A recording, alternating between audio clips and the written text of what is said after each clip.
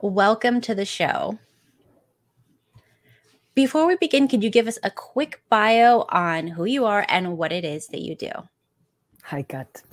My name is CEDRIC BERTELLI. I'm the founder of the Emotional Health Institute. The Emotional Health Institute is a non-profit organization that created a body of work called EmRes for emotional resolution. And what we do is putting our efforts in understanding how the brain constructs emotional difficulties and how the brain and the body, in a way, can resolve those disruptive emotional patterns on a natural and simple way. So why do you feel some emotional difficulties stay with us? Well, I think we are one of the only species with domestic animals and farm animals that keep on holding trauma a long time after trauma happens. And one of the main reasons is we're extremely resilient as a species, like any other mammals. But one of the main reasons is that we are learning to control our emotions very early on through our parents, through our educations. And we never let the body go through a natural process of, I would say, natural emotional resilience. And what EmRes is doing is that, allowing a process that never had a chance to finish, to go to the end of it, so that these emotions do not stay with us for a long time. I've seen that some animals, when they're almost killed or something, they'll start shaking. Yeah. And then afterwards, supposedly, it kind of releases a trauma. Did Yeah. humans ever do something like that and we forgot? Well, yeah, I think that's the case. We don't need to shake. I don't think we do sometimes for a car accident, for example. There is a natural shaking response that should happen, but yeah, we have this. It's the exact same capacity, and some of us still do it. I often talk about my grandfather, who was World War II resistant. He never did any kind of psychotherapy, any kind of a treatment per se. But after the war, he spent a lot of time in nature, working with men, sharing a similar experience. And when you're in nature with nothing else to do than working and being with people who share something similar, when an emotion crosses you or is present in you, what do? Nothing.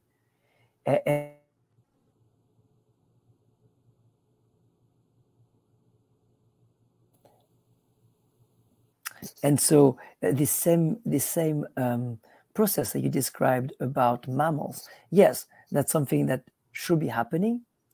And that's basically what we allow the body to do. It's a bit more complicated than that, but with EmRes, yeah. What are some of the most common emotional difficulties that you see nowadays with people? Well, there's a lot of depression, and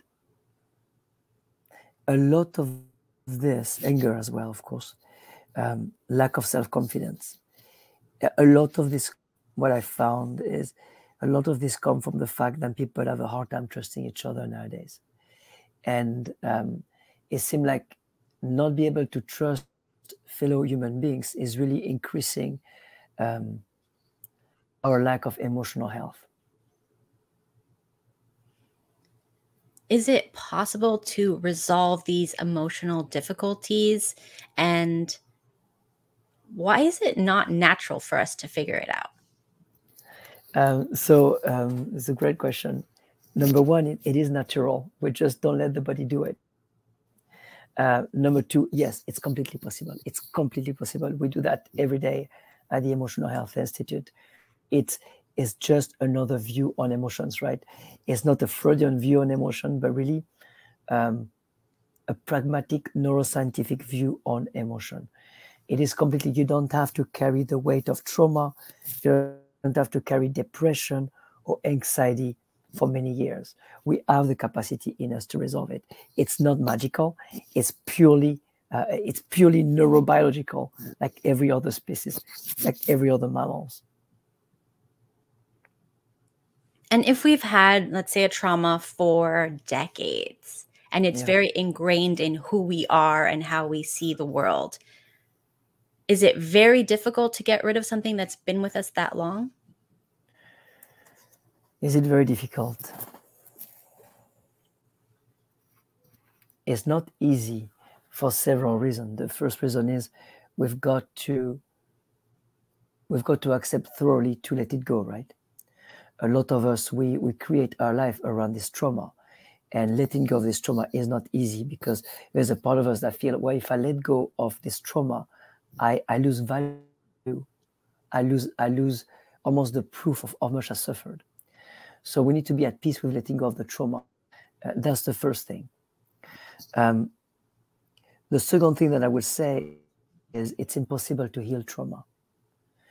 It's a nice formula. People love to say it, right? Trauma healing. But guess what? If a trauma happened, it happened.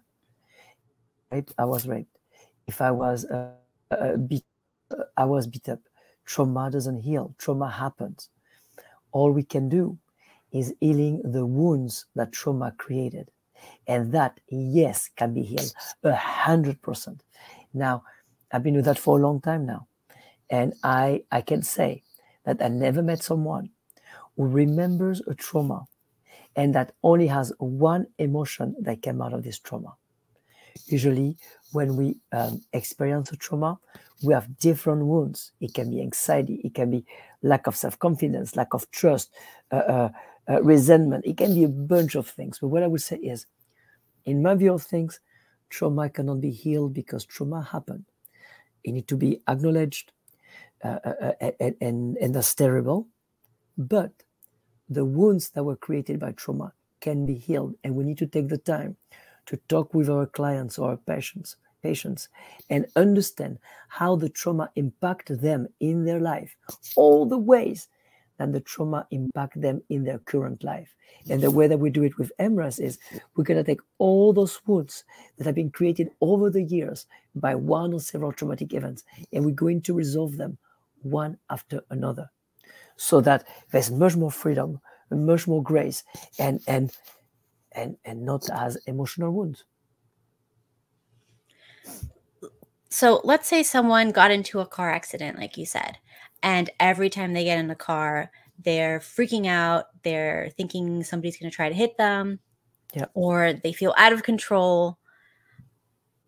What other things could manifest from something like that maybe they don't see as very obvious? So all this, everything that you mentioned, it's very classic, and we'll be resolving that, right? We'll be resolving the stress, the anxiety. We'll be resolving the belief that something might happen. Something else is their self-judgment. They might feel like they're not good enough, and they're not even able to drive anymore, and they might become dependent to their partners or their parents, and feel bad about it. They might feel shame for not being able to drive. They might feel guilt for not being able to drive. So from this problem, right, of not being able to drive because you're too scared, then you have all this stuff that comes: resentment, guilt, shame, self-confidence. So all this we would need to take the time to work on them as well. Do we need to know exactly where emotional pain comes from in order to release it? Like, just say you have a reaction to certain things, but you don't know where it came from. Can you still get rid of it? Yes, absolutely.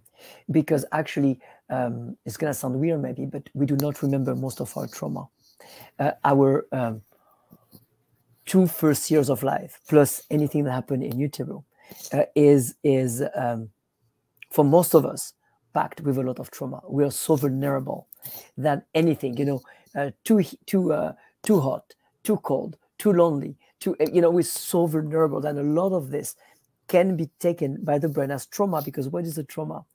A trauma is an instant that holds too much stress, physical or emotional, for us to take on at the moment that we experience it. So what my 2 years old might experience as a trauma, I have no idea. It's going to be very different from what I experienced as a 40-year-old man. So what I mean is, to answer your question, I apologize. To answer your question, you don't need to know where the pain comes from.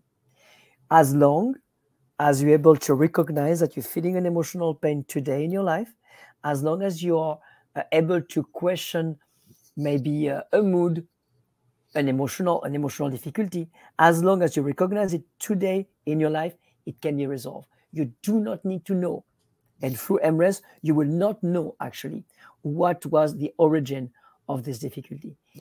It is not necessary. Your body, your brain holds everything now in your life right now to resolve what is not supposed to be there. So, because I know I studied psychology, and one of the big things is find out the cause, find out the root of the trauma or whatever.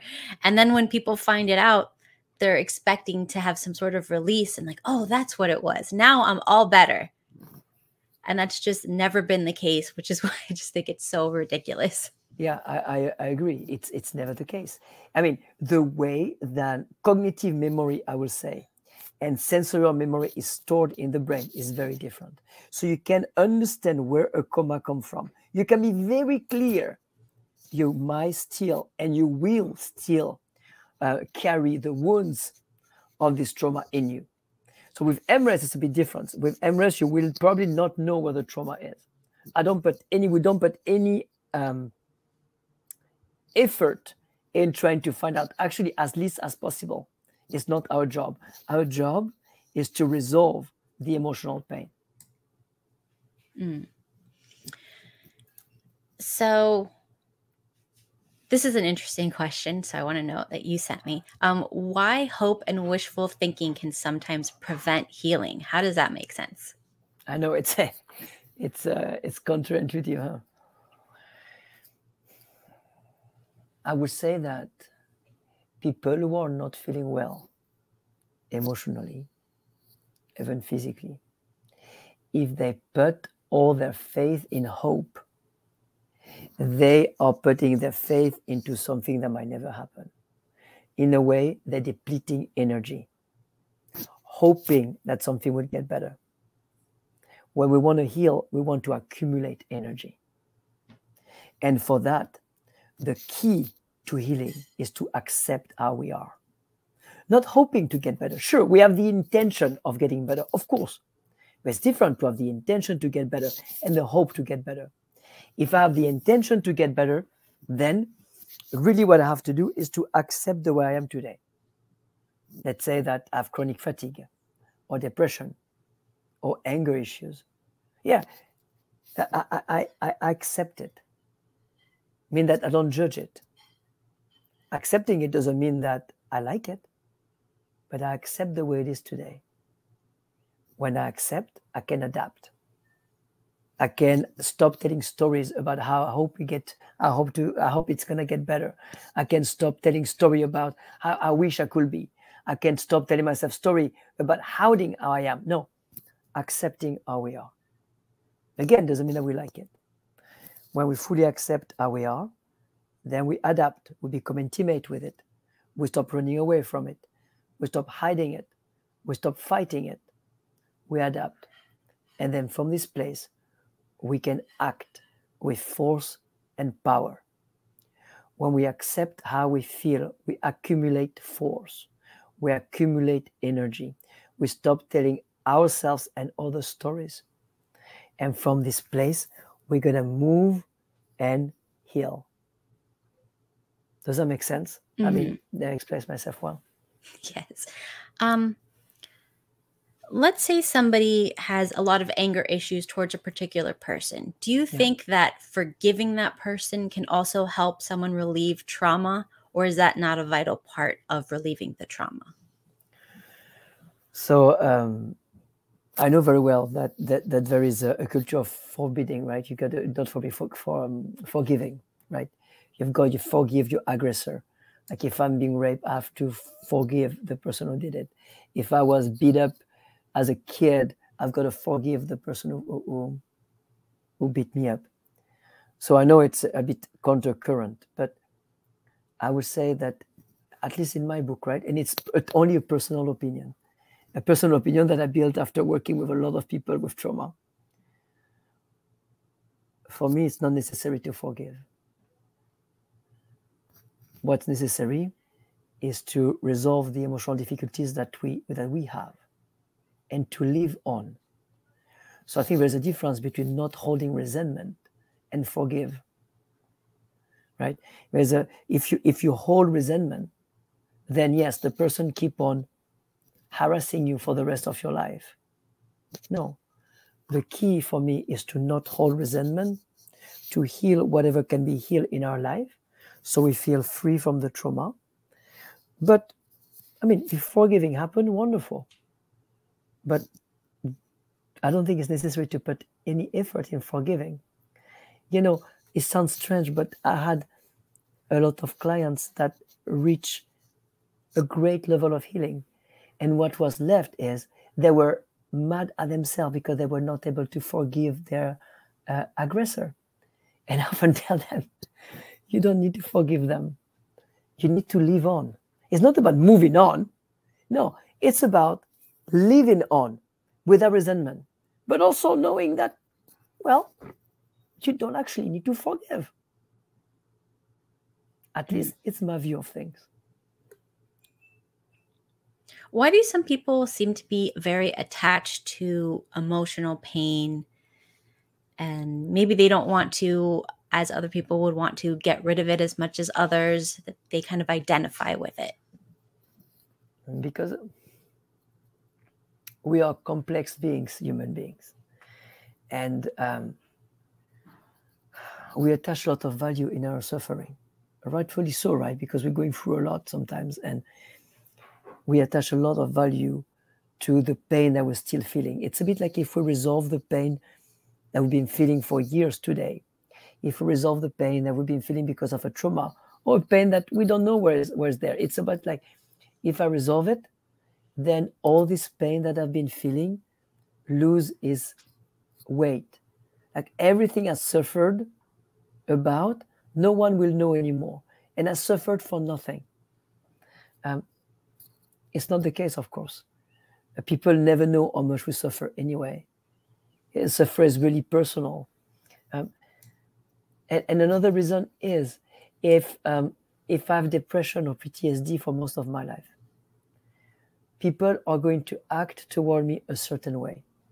Maybe they're going to be more careful about me. They're going to care about me maybe a bit more. They will be more attentionate. And there's sometimes a fear that if I heal, if I get better, people will not care for me as much as they have to, as they have been. So these are just few reasons why. And for some other people, it's just unthinkable that they can be better. You know, people who often are people who remember their trauma, and it's not even the idea that they might feel better is not even approachable to them. So they need to already shift this paradigm that, yeah, doesn't matter how much I suffered at some point in my life. It doesn't really matter how much I suffer today. Things can actually shift and I can feel better. I do not have to carry this weight. What inspired you to develop EmRes? So first of all, I got to say, EmRes is something that we develop as a team. I'm not alone developing EmRes. There's Dr. Jacques Fumex and other people from the Emotional Health Institute. It's a teamwork. I guess few things. Number one, I was dealing with a lot of emotional difficulties, like often, when we go into a line of work, often it's because we are directly concerned by it. So I was dealing with a lot of anxiety and self-directed anger, and I wanted to find a way to get better that didn't involve years and years of therapy, which I did, by the way, before EmRes. That's that. And another thing that really pushed me toward EmRes was, before this career, I was working for the Ritz-Carlton hotels, and I was a director of restaurants. So I had the opportunity to manage a lot of staff, a lot of employees. And you can see that when you manage employees, you do not manage employees, you manage the emotions. And in order for them to thrive in their work, you need to think about with who they're going to work, what kind of task, what make them happy. So during my whole career in hospitality business, I was fascinated on how emotions rules the workplace. So I took a liking in understanding emotion and trying to, how can I say, do a little alchemy with them so that people are as happy as they can in the workplace. And another thing that pushed me toward EmRes is my grandfather, as I said earlier. I was fascinated how people from his generations who went through World War II were able to be as resilient as they were. I noticed when I came to the US specifically, how people who come from the front, the army front, are suffering for a long time from PTSD and sometimes never recover. However, because I come from a small village in France, I had the opportunity to be a lot around my grandfather's father and other men that were fighting in World War II. And the way they came out of it was so different from soldier nowadays. And so watching him, being around him, he's still alive, he's 100 now, and he's sharp as a whistle. Watching him, I understood that some things can happen that allow the body and the brain to become very resilient. And what was it? I think I said that earlier, I apologize if I repeat myself, it is that when they came from war, first of all, they had a goal. They had to provide for their family. So it was, there's no other choice. They had to be committed to provide for the family. Number two, my grandfather and the people that I know from this generation worked outside in nature. Number three, they were together. People who share a similar experiences, but they never talked about war. Never, ever. You know, even later on, I remember old, specifically men coming to my grandfather, and sometimes during the conversation, one of them would say 3 words. Do you remember? That's it. And they would not talk about what they were remembering, but just, do you remember? And the other one would say, yeah, and that's it. And there was a silence. And there was a communion almost. All those moments, the nature, the dedication to work, the common experience shared in a common environment, I think that allows the body to be extremely resilient. And so anyway, that's a long answer to say, yes, I had different avenues that pushed me toward this work, and I am so happy that we were able to develop a work that help people resolve even old or deep wounds. Yeah. So that made me think about this generation and how they're so isolated and online so much of the time, and they're sharing their traumas to an audience for likes and shares and social media clout. And I'm wondering if that has anything to do with, in your opinion, the rise in everybody's collective traumas. Yeah, it doesn't help. It definitely doesn't help. I mean, as you said, right? You share your trauma, and that part is great. You know, sharing what we live, it's great. But the way it's received, and maybe the goal for it might not be the best all the time. So yes, our current environment and society is not supporting trauma healing and our emotional health as a whole, I would say. Yes. We're missing connection. We're missing connection. We're missing nature. We're looking for solution outside when they're inside. You know, we distract ourselves so much with with social media, with gaming, with porn, with Netflix, with you name it. We have so much opportunity to distract ourselves. And some of those opportunities might even feel healthy, right? Like even feel-good apps or stuff like that. It's, in order to resolve a disruptive emotional difficulty, you have to dive into it.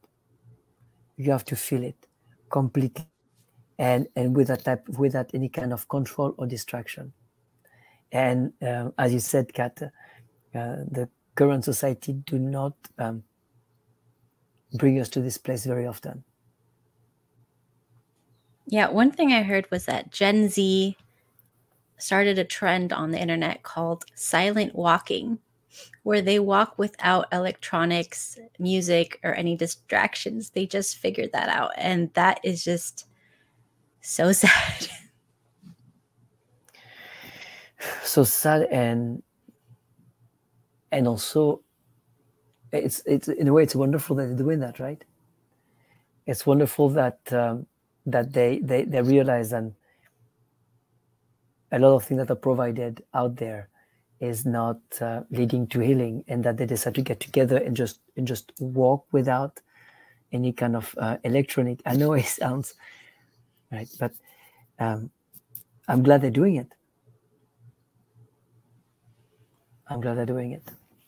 Yes, and there's the no porn movement that's going on with guys, because a lot of them are finding they have lots of dysfunctions afterwards. Porn is an epidemic. I have a lot of men that come to me for porn addiction. Porn is everywhere.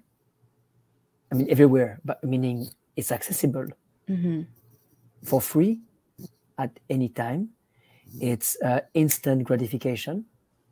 It's everything you want, right? It's everything you want. So it's very easy to be addicted, but with that come shame, guilt, feeling out of integrity with your partner, having judgment toward yourself. Yeah. And it's difficult to let go because it's so accessible. I heard the average age now that they start is 10. Because everybody has a phone now. It's terrible. I mean the wounding that creates in the psyche, in the intimacy, you know, and it's, you know, in the same way that alcohol can be found and consumed and it's just fine, right? When actually it's destroying life, maybe much more than other drugs. Porn is a bit the same way, except you can access it at 10 easily instead of 21 or 18. You know, the damage done to men, but also male, but also female. I mean, everybody, right? Because everybody is gonna feel the repercussion of that. Is greater than we can imagine, I think. Yeah. I mean, and I've seen it when I've talked to people about the dating crisis going on. Most men are single now. They can't connect with another person. They're addicted to that. They just stay home and do that. They don't have the motivation to go out and find a girlfriend.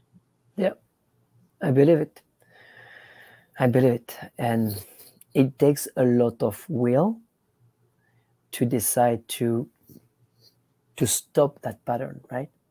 And to decide to move out of this porn vortex and back into quote unquote real intimacy, real connection. And also we've got to ask ourselves, why are we so attracted to that? Why are we so attracted to porn? What are we lacking in our life that porn is actually coming to fill up? What is it that I'm getting when I'm watching porn that I don't get from life?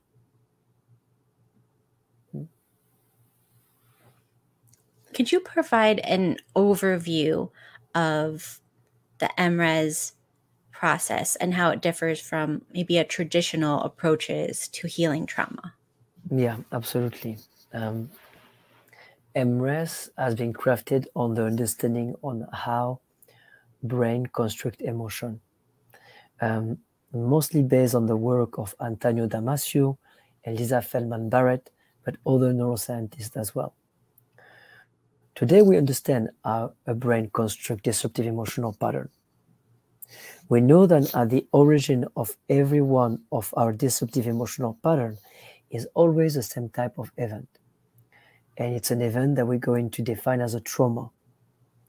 Again, a trauma is, all it is only an instant that holds too much stress for us to take on at the instant when we live it.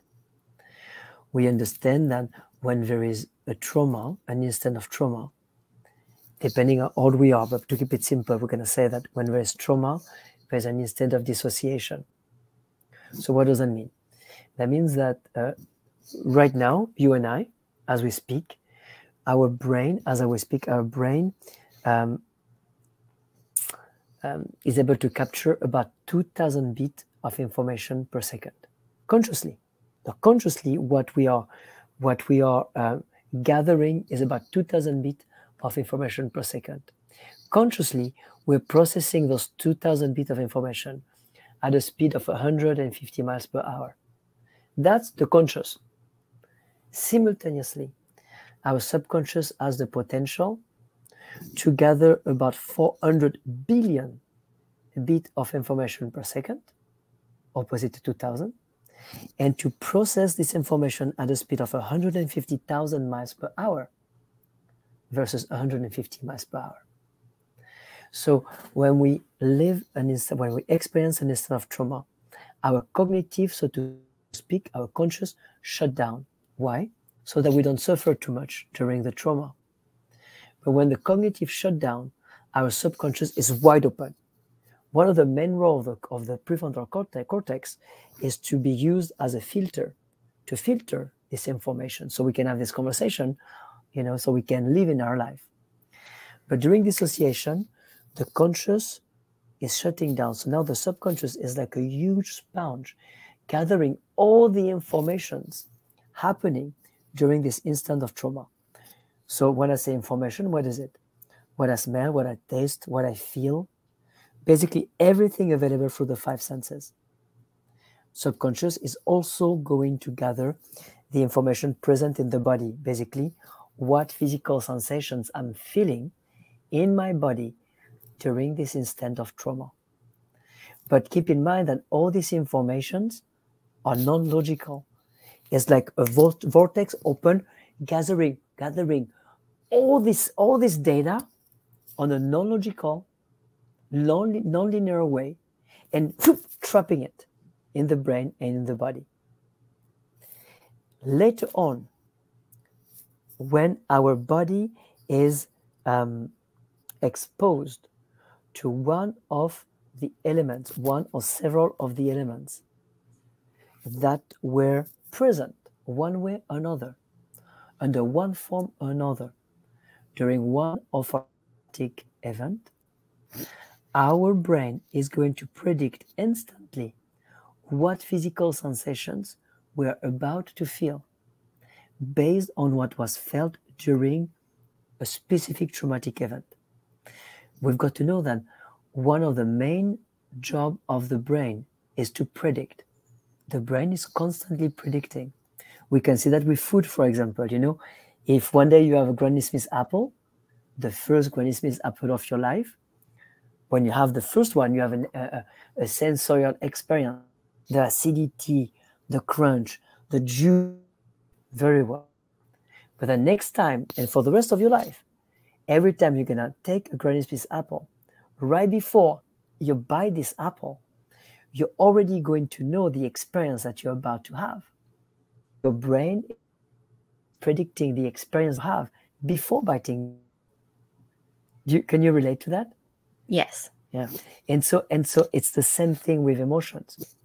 A disruptive emotional pattern is an outdated prediction from the brain. So to answer your question a bit further, when the body is exposed to a stimulus, being a smell, a situation, something that you view, there is a stimulus in your current environment that remind your brain of something that was present during one of your past trauma. your brain is going to generate the physical sensations that you're about to feel. These physical sensations have a name. We call that interoception. These physical sensations is what let you know that you are feeling an emotion. You know that you're feeling anxious or angry or afraid because you're feeling sensations in your body, because you're feeling interoception. These physical sensations is an outdated prediction from the brain. So what do we do usually when we feel an emotion? A few things. Either way, we shut it down. Number two, we control it. So we take some deep breath, we have a glass of wine, a glass of water, we go meditate, we control, so we stop feeling that way. Number three, we're trying to control our environment so that this emotion is being shut down as soon as possible. Anyway, every time we feel a disruptive emotional pattern, what do? We control ourselves, our environment, it doesn't matter. But you see, the problem is we never let this prediction playing out until we shut it down. Every time we shut down this sensorial prediction, we're reinforcing the message to the brain that we're about to face a danger. Now, to resolve a disruptive emotional pattern, all we've got to do, and I know it sounds simplistic,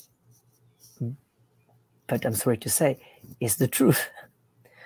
In order to resolve a disruptive emotional pattern, all we've got to do is to let this sensorial prediction, these sensations inside of us, playing out inside of us without any interference. We need to let these physical sensations change in our body without trying to control what we feel, without trying to understand what we feel, without trying to control our environment. If we let our sensations change in our body during an emotion in a safe environment until they're done changing in our body, at the end of the prediction, our brain is anticipating to be hit with some kind of danger. That's what it's predicting. Well, if you let the prediction plays out until the end, at the end of the prediction, nothing happens. You're safe and sound. From that very instant, your prediction will be updated forever until proven wrong. What does that mean? That means that when you let the sensation play out in your body without trying to take a breath, when you let the sensation plays out in your body until they're done changing in your body, at the end of the prediction, nothing happens to you. From that very instant, the prediction is updated. From that very instant, this emotion will not come back in your life anymore. One more piece of information is that when we let the prediction plays out until the end, letting the prediction play until the end takes between 2 seconds and 90 seconds maximum. So yes, the physical discomfort can be a bit uncomfortable at times, but it's not going to hurt us. It's only traces of things that we already lived at some point in our life. It's only sensations. They might be uncomfortable, but they're safe. Did I answer your question? Yes, but I have another. So, good. So, okay. For an example, let's say someone was cheated on, and they're always anxious when their new partner, like, let's say, hides their cell phone or whatever. Yeah. And they want to be like, why did you do that? What's going on? Blah, blah, blah. Even though there's no real threat, there's no real reason for that, but they have that from the past trauma. Yep. So what you're saying is maybe it's better to just feel that and then just ignore it, let it pass, and then realize that it was just no big deal. And you were just creating things in your mind or something. So the goal of EmRes is to resolve emotional difficulties that are not congruent with our reality, right? Because we're always going to feel emotions. We're human beings. But the problem is that our suffering comes from emotions that are not congruent with our current reality. If I've been cheated on, that's a fact. And it happened. Now, my partner right now might not be cheating on me. So all the jealousy, all the doubt, all the it's not congruent with my current reality. It comes from something that happened to me, so I understand why. But it's not congruent, and maybe I make my partner's life miserable, and am I actually messed up my healthy couple now because of some fear? So if I feel jealous or worried, or resolve, because these emotions anyway are blinding you from whatever reality is happening in your life right now. And if I resolve my fear of being cheated on again, does that mean I'm going to be an idiot and not learn from my past experience? No, I still and even more will be able to learn from my past experience. And if I resolve my fear and I don't have tension in my body, and I tell my partner, hey, you know what happened to me in the past? Do you mind if you don't hide your phone when I come around? Or if I'm able to address my concern without any tension, my partner will be much more receptive to what I'm saying, compared that if I come to her with tension and almost accusation. Does that make sense? Yes. So it's not about being an idiot and not learning from past experience. But often our fear do not let us integrate our past experience and make us react. So we don't see the reality of things. So we're missing out the opportunity to actually be happy with a fantastic, great person, because a past relationship screw us up, so to speak. So, sorry, it's a bit of a long answer, but resolve your emotional difficulties, resolve your anxiety. And if you need your partner to be supportive of you as you heal from a past experience of cheating, for example, if you approach him or her with no tension, then you can work together toward it. And you can see, live, experience what is actually happening today in your life, and stop suffering from a painful past experience. And so let's say, here's an example. I know two people that went through the same traumatic near-death experience, and one of them is traumatized. The other one thinks it was exhilarating, exciting, and look what I lived through. How can two people experience the same trauma and react so differently? And how can we learn to become the one who was like, oh, that was great, I lived through that? I think there's two main reasons for the difference here. Number one, what they experienced in their past. I guarantee you that the person that remained traumatized in their life, very early on maybe, already experienced a trauma. And sorry, I'm a little sick. I apologize for the gravelly voice. Already experienced a trauma. And the second event that traumatized him, or her actually, is actually, sorry, I apologize, is actually mirroring something that happened in the past. So the first trauma might have been forgotten, but the second event that you're just mentioning is activating something that was already in him. So the initial trauma happened a long time ago maybe, and what just happened to that person reactivated. And now the trauma is active. First reason why. Second reason why is the environment after the event that you mentioned. If my environment after a traumatic experience or an intense experience is supportive, loving, I can talk about it, I'm not judged, I'm being taken care of by my environment, whatever I lived will be resolved much more, integrated much more. We talked about my grandfather earlier. Resilience will happen. Resilience happens most of the time when our environment is loving and supportive, and I can talk about what happened to me. So two main reasons. Number one, the person that remained traumatized, I guarantee you that something happened before that he or she might not remember, but that actually was reactivated by that event. Number two, the importance of environment after a traumatic event. If it's supportive, if there is nature, if it's loving, and if I can speak about it, speak about what I felt, speak about what I feel, then I will not stay, quote unquote, traumatized. Okay, so like, let me see if I got this right. An example would be, let's say there was two friends somewhere at like a hotel, and they had a hotel invasion, and armed people came in and held them up at gunpoint and stole their stuff.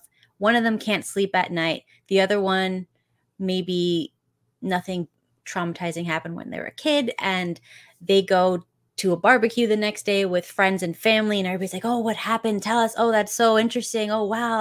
I can't believe you survived. Good job, man. Whatever. So that would be a non-traumatized event. And the other one who just went home alone to an apartment and just watched Netflix and then heard noises would probably continue the trauma. Yeah, absolutely. Especially if something happened to them earlier in their life. Mm-hmm. Again, they don't need to know what it is. It might be even something that happened in utero, right? It might be, I mean, who knows? But if something happened to them earlier that was traumatizing, that they remember or not, and they didn't have the proper support after that event, chances are they will carry the trauma or the emotional pain for a while. And of course, there's also personality, right? We all have different personalities. And that plays out as well. Yes. So would you say that making sure children don't go through any trauma, at least in the first couple years of life when you as a parent have control of it, is setting them up for the best chance of not having traumatic responses to things in the future? 110%. And also, I don't know if you're a parent yourself. Yes. Yeah. So you know that it's impossible for us to prevent trauma for them. You know, we wish we could. We're gonna do our very best, you know, but it's impossible. I mean, just the birth process, right? I mean, coming out of the womb, it's traumatic. Is, you know, the temperature difference, the noise, the shots, all this, you know, so much happened during just the first hours after this little being is out of the womb, you know. So there is so much. So to answer your question, yes, you're absolutely right, and we cannot prevent. Their life is their life. All we can do as parents is providing the most loving and, yeah, safe environment as we can. Because even if stuff happen in their life, if the environment around them is loving and they can actually feel safe in our presence and in our home, a lot of the things they're going through in their life will resolve by themselves.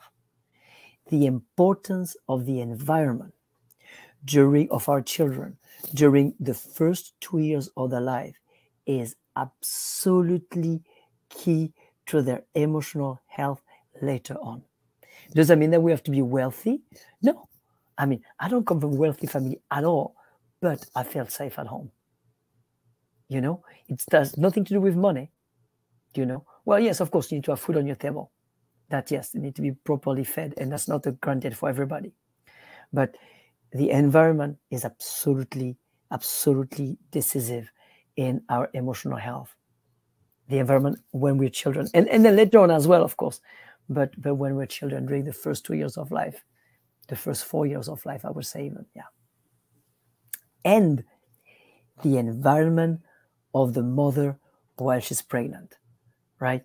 So as a partner, our job is, among other things, but to provide a nurturing and safe environment for our partner while she's holding life. it is extremely key as well. So it doesn't start when the baby is out. It starts before, when the baby is in the womb. So the environment for the mother is extremely important as well. Yes, I 100% believe that. And I would tell my husband before I got pregnant, when I'm pregnant, do not let me get upset. Do not let me get stressed. You have to handle everything. And if you see me get stressed, you have to deal with it immediately so that nothing happens to the baby's nervous system. That's correct. Very, very strict on that.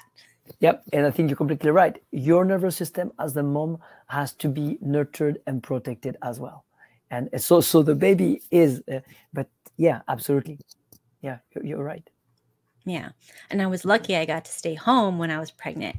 And I had friends that they had to work and stressful jobs, running around, doing everything. And their kids came out totally different. And you could see it in their nervous systems, how hyperreactive they were to any sort of stress. Yeah, absolutely. And isn't it funny how society is, right? How pregnant women have to work until, a week, 2 weeks before giving birth. And if there are kids at home already, feeding the other, it's just, if you think about it for a second, it doesn't make any sense. It doesn't make any sense. Yeah, 100% against women working while pregnant and even the first few years of life. I think it should be very relaxing, just alone with the baby in a quiet space, go for strolls. I don't feel like you should be running to work and in traffic and putting kids in daycare and things like that. I know we all we don't all have that choice, but ideally, I think that's the best. Yeah, society, the way society is, at least in the West, I don't know about other countries, right? But yeah, it's tough. It's tough to take care of ourselves. Yeah. Are there any maybe prerequisites or limitations for individuals when they seek EmRes therapy? No prerequisite. The only prerequisite is they need to want to get better. The intention for the client is key, right? If they come because their wife, their parents, their husband send them to us, it's not going to work because they need to be involved, right? They need to be involved in the process.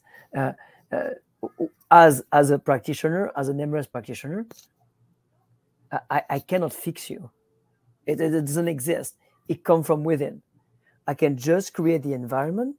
I can just make things happen so that you take control of your own healing. For that, you need to be willing and involved. So the requirement is you want to get better. You want to feel better. And you're willing to do the work, so to speak. That's the only requirement. Mm-hmm. And if when parents send me their kids, I always tell parents, yes, of course, I'm going to see your child.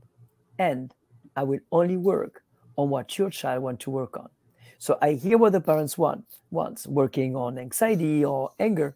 But my question will be to the child, if I could help you, let's say that you have a magical power and you actually have the power to stop something that makes you suffer inside. What would you like to stop feeling? And based on what the child is saying, we're going to focus on that, not on what the parents want. And very often, by working on what the kid wants, whatever the parents was interested in resolving, will resolve as well.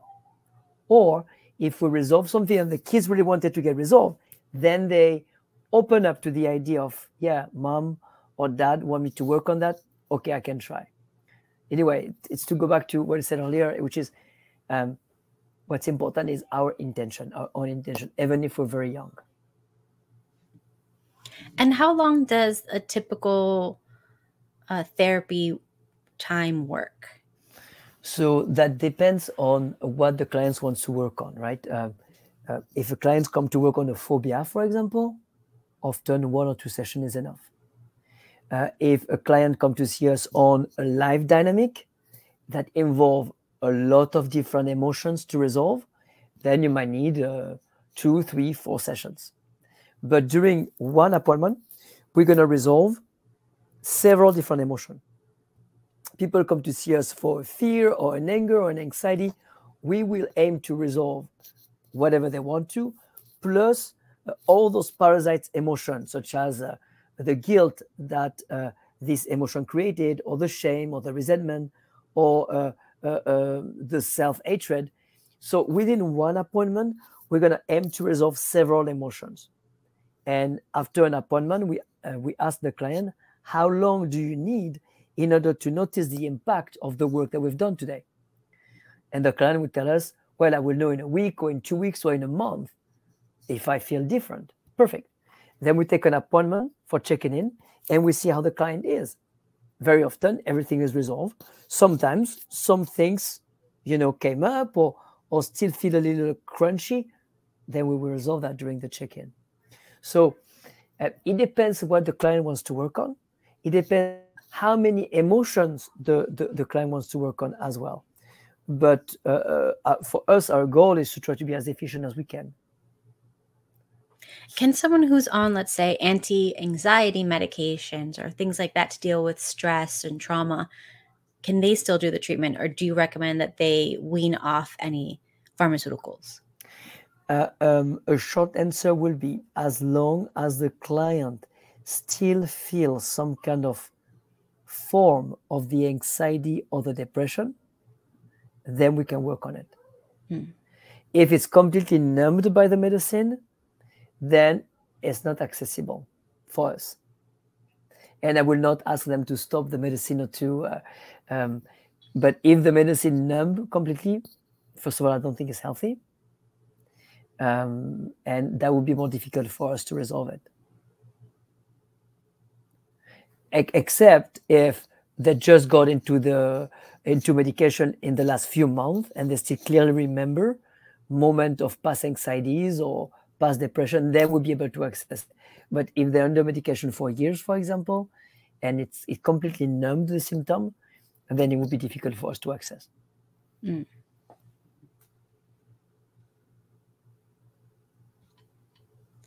So let me see one more. Where can everyone go to learn more on EmRes therapy? Can I say something? I'm sorry. It's because it's about the word therapy. It's EmRes is a body of work. I don't like to call it a therapy because the client is really put at the center of the healing, so to speak. And us as practitioner, we have a whole body of work. It's extensive, but really our goal is to put the client in control so that the resolution happen as quick as we can. It's just semantic. To learn about it, you can go to emres.com, EMRES.com, or emotionalhealthinstitute.org. It goes to the same place. And my personal website is CEDRICBERTELLI.com. So you will have on emres.com, you will have a lot of different information about the science behind the work, interviews, articles, everything you can wish for. And which social media platforms are you guys most active on? I would say we're most active on Facebook and Instagram. LinkedIn a little bit as well, but mostly Facebook and Instagram. Perfect. So I'll put all of that in the show notes so everyone can check that out. And is there anything else you'd like to leave the audience with before we go? Yes, or YouTube as well. We have a cool YouTube channel with snippet and stuff and things like that. Yes. Even if you carry, or even if you've been carrying an emotional difficulties for a very long time, you don't have to keep on carrying it. Even if you know what created this difficulty and it's horrible, you have to carry the weight of trauma. And if you don't know why you feel a certain way, it doesn't really matter. What I would say is try to do this. If you want to have a taste of what EmRes is, if you want to have a taste of what your body is capable of, next time you will feel an emotional difficulty, anxiety, stress, frustration, doesn't matter what. Next time you feel an emotion that you don't want to feel anymore, try to do that. As soon as you notice it, close your eyes and make sure you feel comfortable to close your eyes. You cannot be in a situation where you want to peek or feel bad about closing your eyes. It's very important that you're able to close your eyes. It shows on your body feels safe. If you want to peek or if you feel bad, it's because your body doesn't feel safe. So it's important that when you feel this emotion, you want to resolve it, to close your eyes and you feel completely fine closing your eyes. Once you close your eyes, pay attention to two sensations in your body, two physical sensations. Maybe your throat is tight, your heart is beating, tension in your back. Pay attention to two physical sensations at once. And after that, remain attentive to what's happening in your body. So do not let your mind wander. Do not try to think about what happened. No. Actively feel the sensations in your body. You will notice that the sensations are going to change in the body. They might become a little bit uncomfortable. It's okay. Keep on actively feeling. Keep your attention sharp, intense, in feeling what's happening in your body. The sensations are going to change. They're going to change for 2 seconds to 90 seconds maximum. Sometimes they can be quite uncomfortable. Do not panic. Just be with it. At the end of the change, you're going to feel a sense of calm. Open your eyes. And from that, notice if this emotion come back or not. That's all you got to do. So it sounds simple, but you got to be willing to do it. And remember that if you feel uncomfortable and you're taking some deep breath or stretching, or it's counterproductive. It's important to be with the sensations, to feel the sensations actively until the sensations abate by themselves. So just try and let us know what you find. Thank you so much for your time today, and that was wonderful. My pleasure. Thank you, Kat, and have a wonderful day. Thank you.